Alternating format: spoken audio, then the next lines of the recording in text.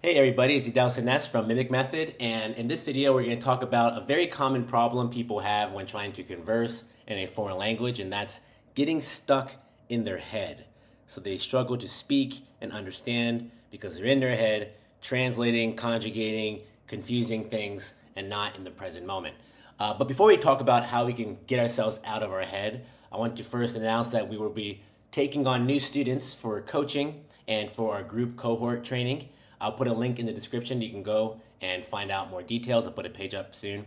And that will open up on October 15th, registration, and we'll start training October 20th. And in this video, I'm going to show you behind the scenes of that program to show you how we get people out of their heads using our techniques. But first, let's talk about the problem. If you have had experience trying to converse with people in the language, then you may have had the experience of trying to talk and then trying to translate in your head in real time and getting lost because your translation mind is not fast enough to keep up with natural speed of conversation. And then when it's time for you to speak, you might be stuttering all the time, second guessing your words, your word form. Oh, is it masculine or feminine? Do I say come or comes, and all that type of thinking? That's what I'm referring to about getting stuck in your head. It's a very common problem because our academic training has made this a problem for us. If you do a conventional language learning program, they are training you to be in your head. What do I mean by that? Well, think about what this typical learning environment looks like for people. They are sitting down and they're studying, either with a textbook or with a smartphone, and they're sitting here and they're reading things, they're analyzing things, and they're doing all this stuff in the inner reaches of their mind while their body is completely still, completely silent, and completely tuned out of the environment. It looks like this.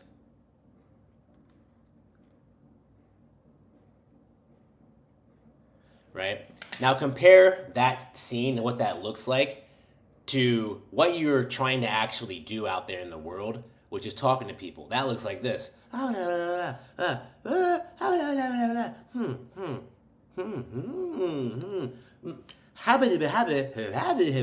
Right? Very different look from this.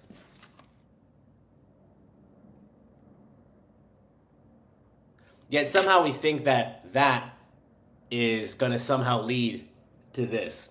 They're completely different things. When you are in flow conversing with someone, you are in the moment. Your attention is placed on the person, on their movements, on the sounds coming out of them. Whereas when you're studying, your attention is purely in this deep part of your kind of abstract analytical mind. And those are, as far as experiences, they couldn't be even further apart. And the key word here is attention.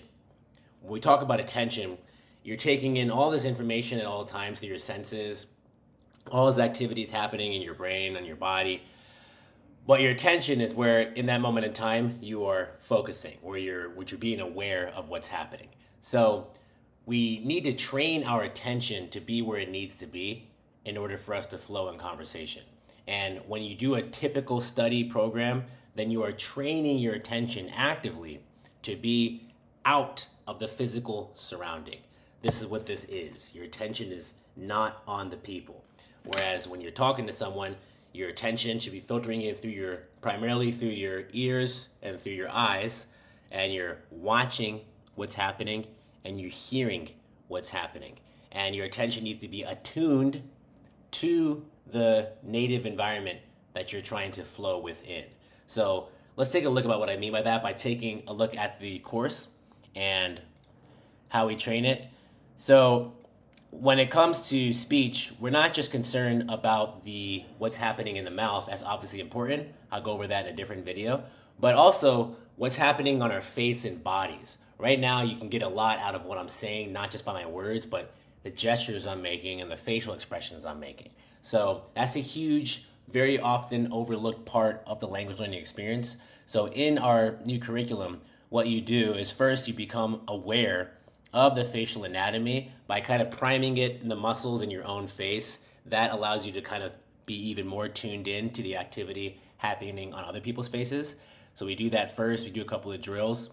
And then we do something called shadowing. It's a big feature of our program where we take some aspect of the world and then of someone speaking to you, and then we shadow it. We kind of follow behind. So you'll watch this video, if you're learning Spanish, for example, of someone speaking Spanish, and then you'll mute it or not mute it and pay all your attention to one part, in this case, her upper face. What are her eyebrows and her eyelids doing? So when they go down, I'm shadowing behind her, right? Her eyebrows go up, my eyebrows go up. Her eyelids kind of close a little bit, my eyelids close a little bit, right? And, you can watch someone talking. Estoy ahí, estoy en algún lugar, ¿no? Y bueno, todo sea que me llegue un guión bueno y tenga una nominación a los Oscars para mejor actor secundario. And what's happening here is that with the eyebrows, they are kind of highlighting they're communicating information while we're speaking in concert with speech. So by me sitting here and I'm passively taking in his Spanish sounds through my ears while attentively regarding his eyebrows here and then shadowing behind. And then we'll kind of notice when his eyebrows perk up, that kind of piques my attention on what he's saying in that moment. So I'm not focused on what's being said. I'm not focused on vocabulary or grammar. I'm just trying to attune my eyes to this part of his face.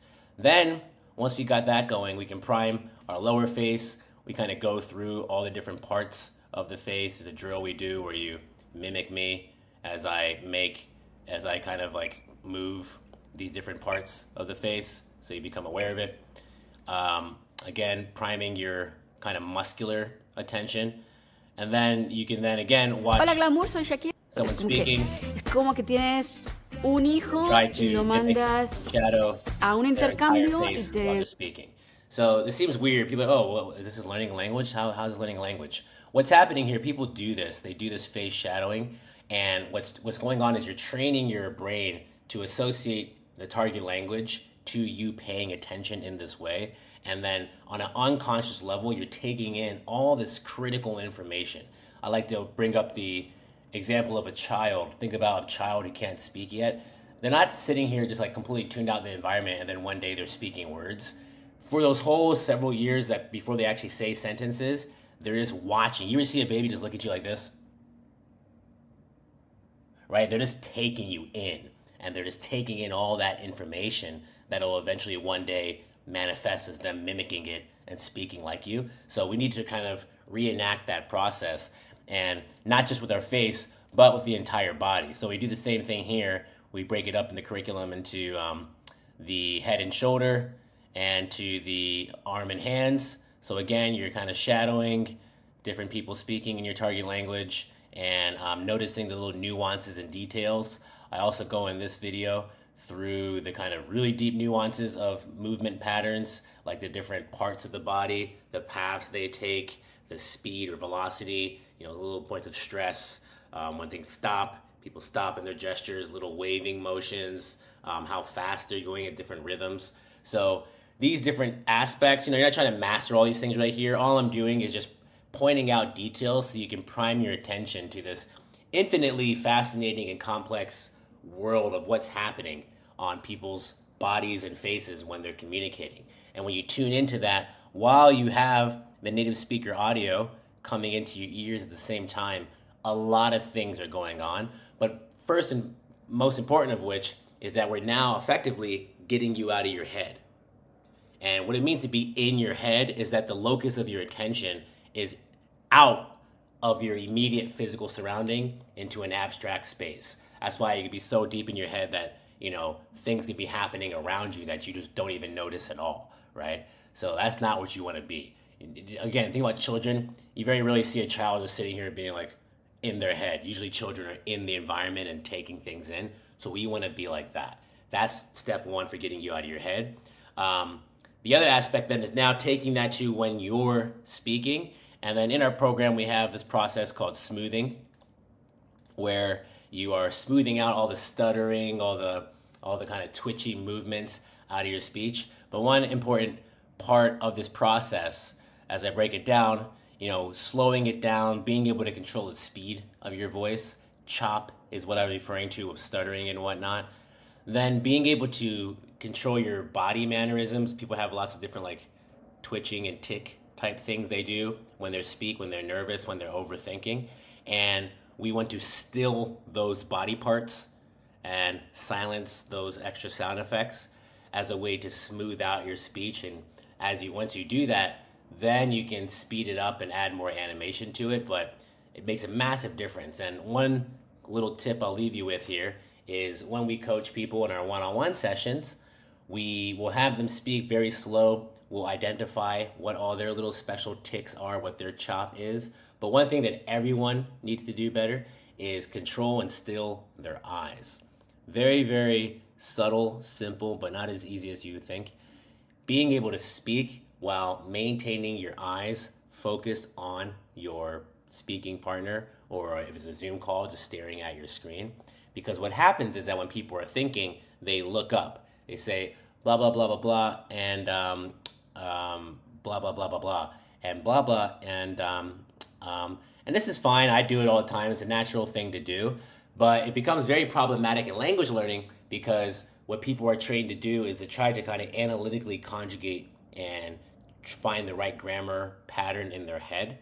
And what happens is when they do that, they'll say, yo quiero comer contigo, pero ella no quiere hablar, right? So that whole sequence of you overthinking and overanalyzing things in your head, you probably already had the right answer the first try, but then you second guess yourself and you keep overthinking it.